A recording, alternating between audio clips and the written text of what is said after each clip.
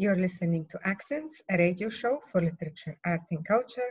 I'm your host, Katerina Stoikova, and my guest today is poet, teacher, amazing human being, Kathleen Driskell.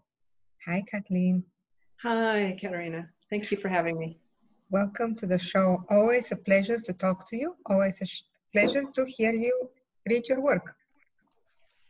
Well, thanks. It's always great to be with you too. You're such a marvelous poet in your own right, and I always appreciate being invited. And you're a wonderful advocate for literary arts in the area. So thank you for all you do. Thank you. Kathleen Driskell is chair of the Spalding School of Creative and Professional Writing and current chair of the board of the Association of Writers and Writing Programs, also known as AWP. She is the author of 5 poetry books, most recently Next Door to the Dead and Blue Etiquette. She was also my poetry mentor at Spalding while I was going through the program. So one of my favorite students. Thank you. You've done well. You've made us look really good. Thank you. I appreciate it. Thank you. I keep on quoting things that I have learned from you and from my other Spalding mentors. But this is not about me. It's about you. What have you been writing these days, Kathleen? As usual, I have 3 or 4 projects going at the same time, and I'm moving back and forth. I think it's a little difficult to concentrate these days, and so I don't seem to be doing a very focused job of writing. But I'm actually writing more poems about my flood subjects, which are mortality and religion, atheism. And I'm writing some poems about that sort of encompasses all those about friendship. I'm trying to write some poems, which I've been wanting to do for a long time, about my friendship with the late poet Claudia Emerson, who was a wonderful friend of mine. We met on the first day of graduate school when we were getting our MFAs in Greensboro many years ago. And we just, sometimes you just meet people instantly and this is going to be an important friendship for me. And it was for many, many years. And, she died a few years ago and rather young, in her late 50s. And so I'm still trying to work that through.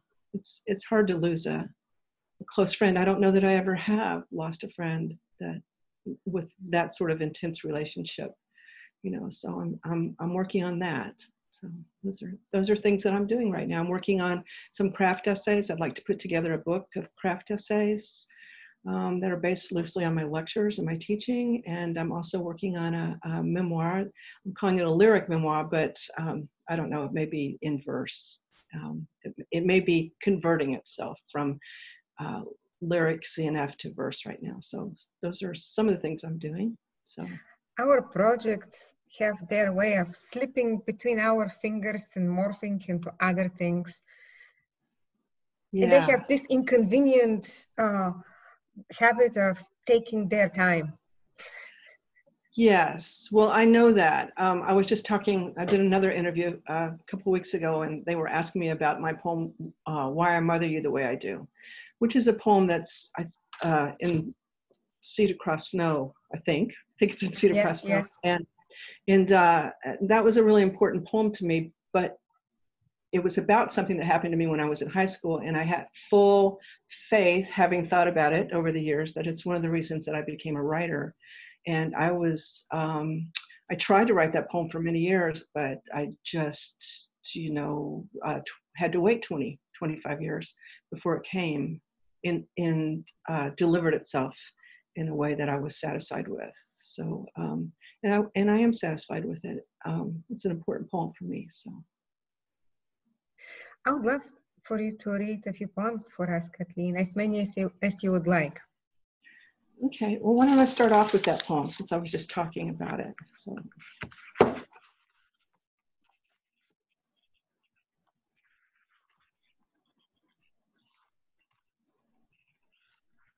can find it here, sorry. It should be well worn. I wasn't expecting to read it, but since I was just talking about it, I thought I would. So here we go. Okay, this is called Why I Mother You the Way I Do. That afternoon, I had to admit, there were no thoughts of you. I was in high school, making my way past the buses to a waiting car, a boy who would not be your father.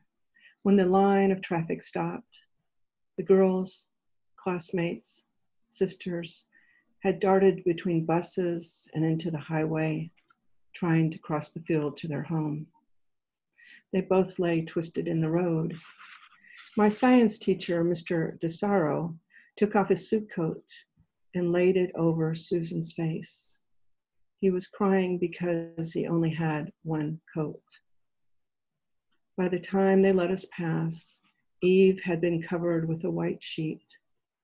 The ambulances had come, red lights flashed, but their mother was still pushing her silver cart through the grocery. The sheriff was walking up behind her. As she reached for a gallon of milk, he moved to touch her arm. So that poem merges a couple of things, but it had to wait for my daughter, my 13-year-old daughter, to throw a tantrum about not being allowed to do something that she thought she should be able to do before I was able to write that. So I think I'll read a couple of new poems that I've been working on. So I will read one of the poems that I've written for Claudia, and this is called River Walk in Winter. Overhead, the sky is as ragged as the chicory blue of spring, which is, I suppose, the world's way of saying unexpected color remains in the January landscape. It's our job to look, to keep looking, even on the brown paths next to the shallow river crusted in ice.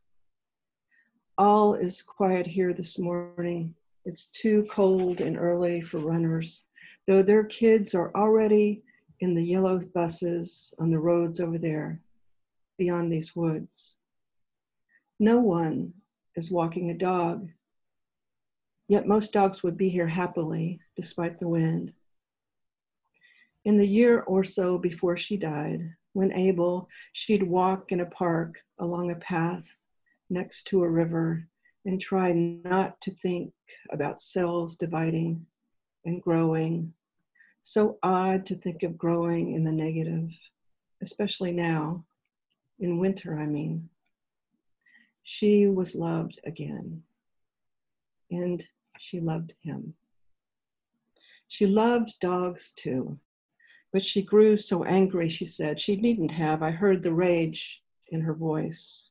When they came bounding toward her off their leashes, their owners walking casually behind them, expecting everyone to be as delighted as they, that they owned such marvelous creatures. I feel compelled to defend her, to say again, she loved dogs. To make sure that you heard me. She loved all animals, really. She loved the whole damned world. So maybe it was, as those dogs bounded toward her, they made her realize just how easily then she could be bowled over.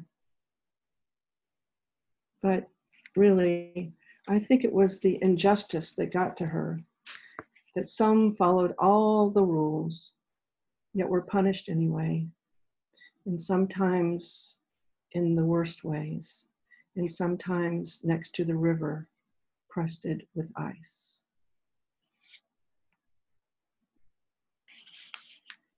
So I've also been writing a little bit about my home again. I don't seem to be able to leave that. It continues to fascinate me. So, and snakes. For some reason, I'm writing about snakes. So, this is a poem called Eve, and it's like Adam and Eve, not like the evening. So, Eve. We finally know it's spring here when I'm heard calling out, "God damn it, having just been startled by a snake sliding through tender grass, tail flicking one last quick flick as it slips under the planked porch. Once I was lopping off Annabelle hydrangea blooms big as my head from the bush out back and brushed one with my hand as it lay coiled inside. And once I was clipping the boxwoods near the fence and discovered one twisted casually like tossed Mardi Gras beads throughout the little gems of green leaves. And once we pulled out the dead refrigerator to find one behind it, a shriveled length like a mummified twist of ancient grapevine. And once, near the little pond, I watched one eat a live frog, the wadded hump of it moving through the snake, like one's hand slipping into a long evening glove.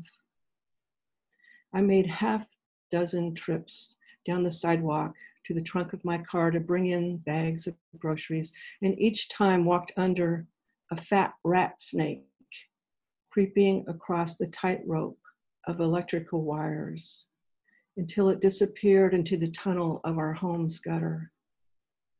But not before nearly flopping off the back 2 feet of it swinging loose, threatening to drop across my shoulders. But what would you have me do? Go without grass, water, flowers, food, April air? Would you have me never step out into spring? So those are some new pieces that I've written. I think I'll read one more.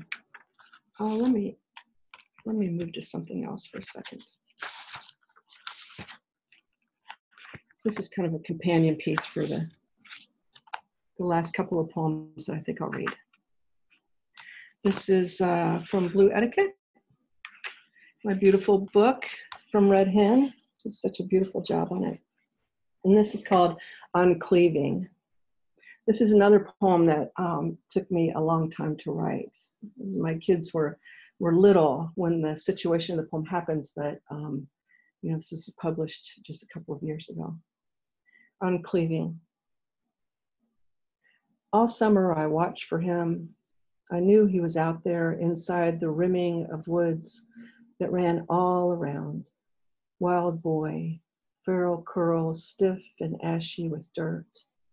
He pedaled past at least once a day on his rickety, rusting bicycle, grocery bags dangling from crooked handlebars, his filthy sleeping bag tied to the rear fender. One neighbor said she saw him washing dishes at the Waffle House near the exit ramp. Another called the cops, but no one ever found out what he was hiding from or why. Though I tried to stay alert, he always approached quietly, giving me a start while out front pulling weeds near the picket gate.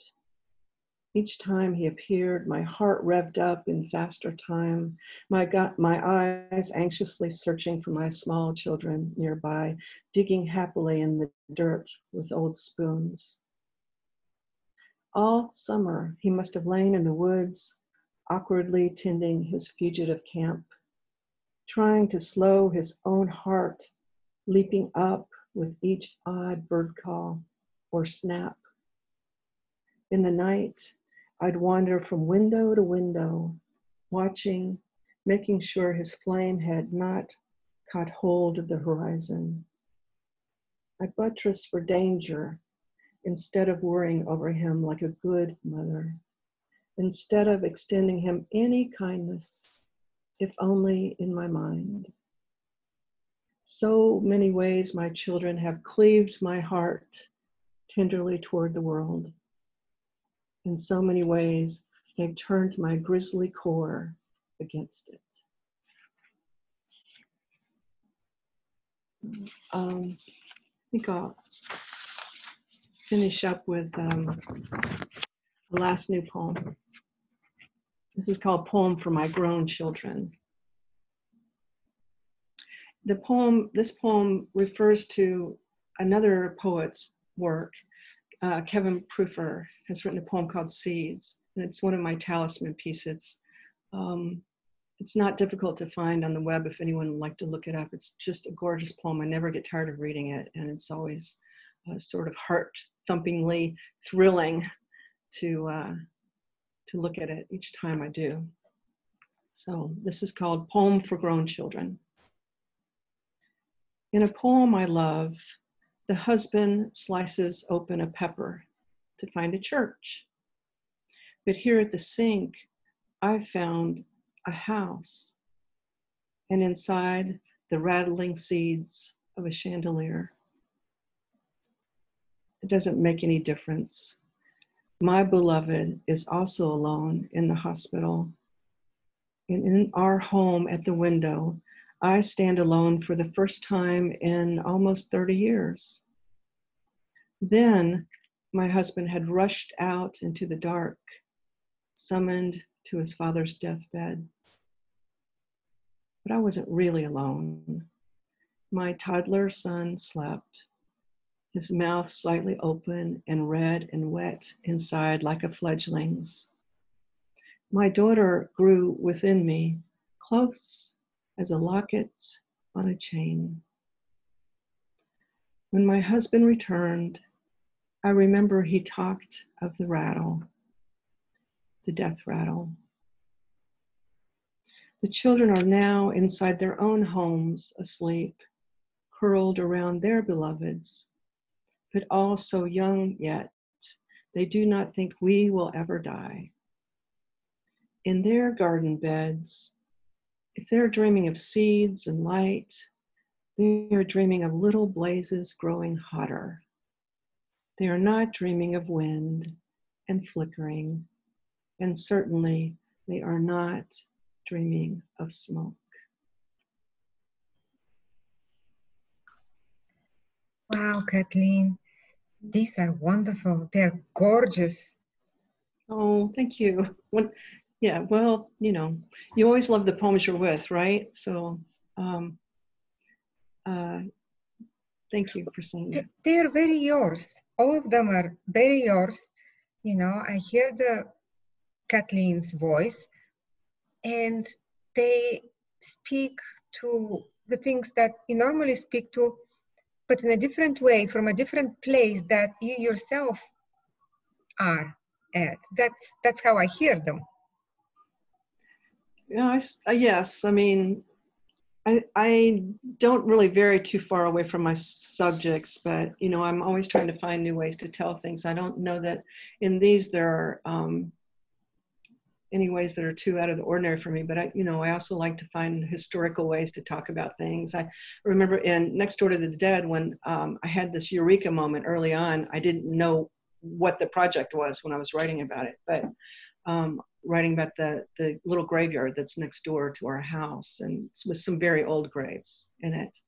But I soon realized that, focusing on that half acre of land and the stories that could be told there, I could tell anything I wanted to. So I could talk about anything. There are poems about domestic violence in that collection. There are anti-war poems. There are poems that are anti-racist poems, poems about mothering, which, I seem to come back to again and again. I was talking to someone the other day who was saying, I'm so glad you're still writing about mothering, because it seems to sort of,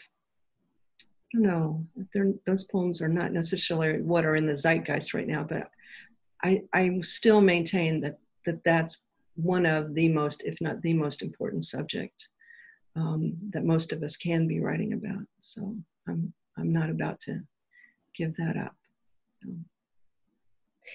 Here is a question I ask all my guests who teach creative writing, and that is, what is the most important thing you teach your students? If there is one thing you want them to remember from your class or your workshop, what is it? Well, the thing that immediately leaps to mind is the idea that that form and sense have to go together, and that no matter how we draft poems, I also say that, you know, we draft things, most of us, I believe, this may not be true of everyone, but generally I think we draft things very quickly and sort of with an unconscious bent, you know, just pushing things out.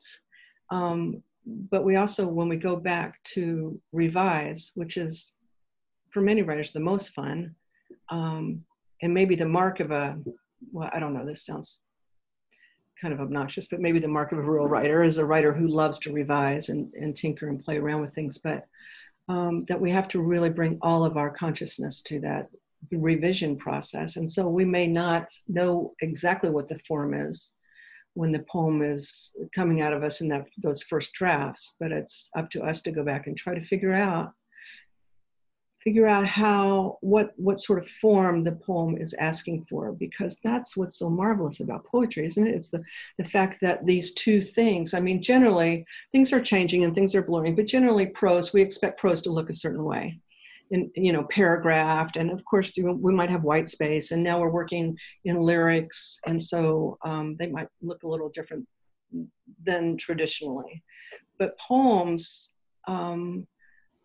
we have so much freedom to shape poems, and I think the way they look on a page is the first introduction, obviously, that the reader has to them, and so it should say something too. And maybe it says, I maybe am not a true sonnet, but I kind of look like a sonnet, and so I am trying to evoke those relationships between a sonnet and what I have here on the page. Or maybe it's a poem that needs a lot of air in it, and so it looks a little different on the page because there's more white space in it, but that should not be a shtick that a poet falls back on. I do think there's an inclination perhaps for people to pick a particular shape or keep returning to it, but that doesn't mean that's the only shape that's available to a poet too. So yeah, I think that's really, even though we're writing about serious things, that's really the poets are always at play with the language in that way, trying to figure out the visual and the oral and the meaning, and you know how poems work not only in a horizontal way. You know, we're taught to read in this culture, we're taught to read from left to right, right? But we should be dipping down and reading vertically as well too.